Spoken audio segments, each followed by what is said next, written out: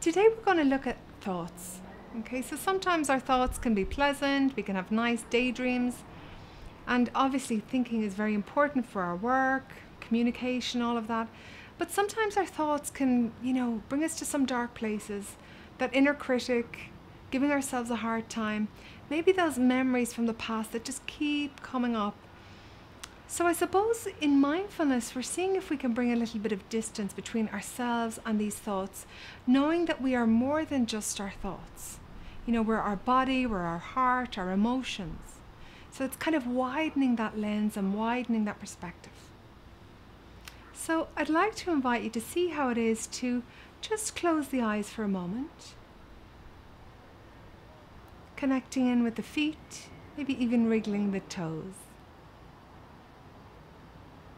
And perhaps doing a lot of these practices, you've noticed the mind wandering away lots and lots, going to lots of different places. But in this moment, seeing how it is to notice the next thought coming to your mind. Is it future? Past? Maybe the inner critic? Daydreaming? What's the next thought coming to the mind?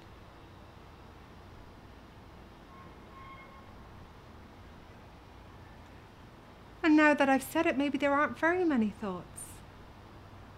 So, with mindfulness, we've got this opportunity to notice that we are more than our thoughts and we can't stop them coming. But we can choose if we want to explore it or let it pass. So we do a lot more about seeing thoughts as thoughts on the MBCT program, which is mindfulness-based cognitive therapy. This program is actually free on the NHS for people with low mood and anxiety, recurrent depression. So, if this inner critic and thinking mind is something that is causing you a lot of distress, doing a program like MBCT might be something you'd be interested in. Okay, that's it for today. Thank you.